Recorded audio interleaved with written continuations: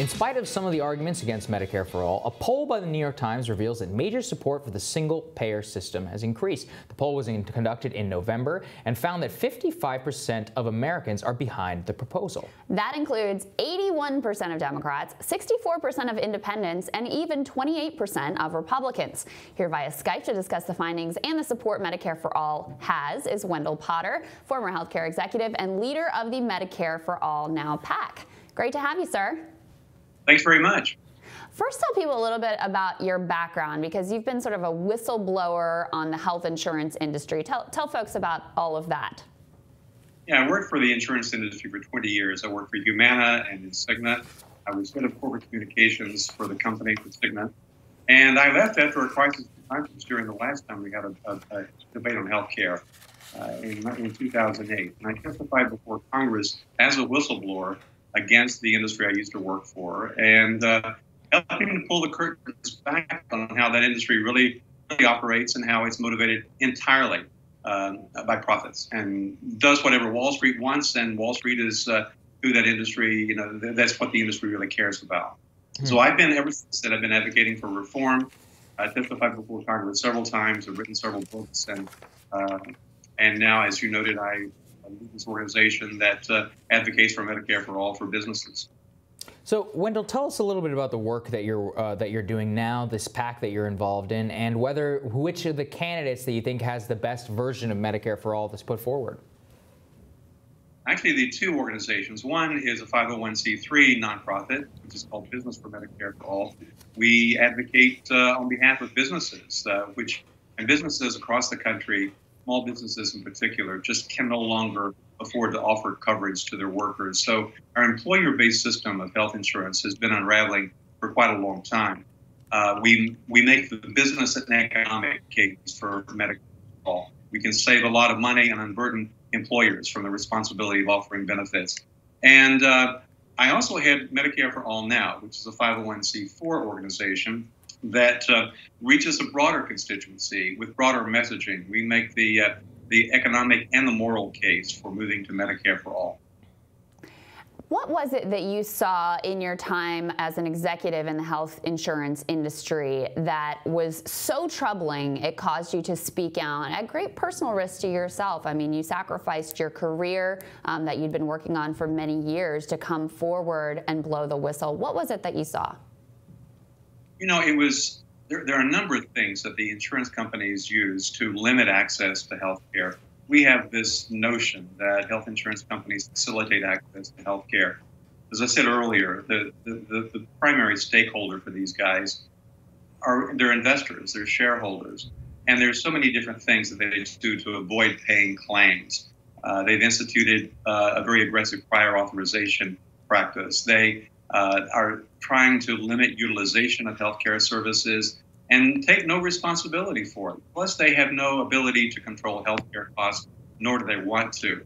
The thing that really led me to walk away, though, was handling the PR fallout around a young woman who in Los Angeles who had been denied a liver transplant by my company, even though it was a benefit that was covered under her benefit plan.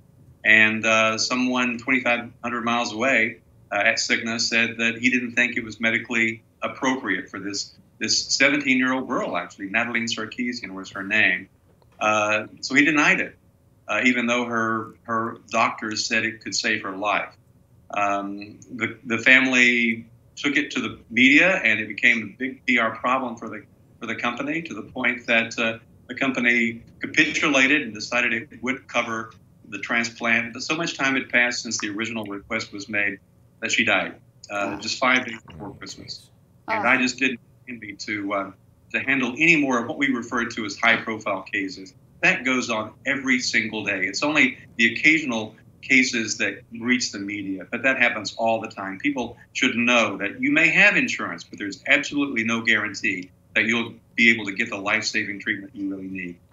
So, Wendell, tell us about, you have these two candidates that have endorsed Medicare for All fully, Elizabeth Warren and Bernie Sanders. There's been some criticism of Elizabeth Warren's versions of Medicare for All that's being put out. As somebody who advocates for this system, what is your thoughts on that transition plan that she put forward? I think both of them have some version of transition to Medicare for All. In Bernie Sanders' bill, for example, there's a 4-year transition, and the House version is 2-year. So there are different variations, different thoughts on how to get there and how quickly to get there. I think that Senator Warren makes a lot of sense when she says that the first thing that needs to be done is to reduce the influence of special interest. And I've written a number of books. My last one was called Nation on the Take, How Big Money Corrupts Our Democracy and What We Can Do About It. And she is absolutely right, and so is Bernie Sanders. That one reason it's so difficult to see meaningful change in Washington is because of the unbelievably powerful special interests, including the industry that I used to work for, insurance companies. So her first out of the gate, she said she would take some actions to reduce that influence. I think that's important, and she would gradually begin to bring more people into the Medicare program with I think over a 4-year period of time.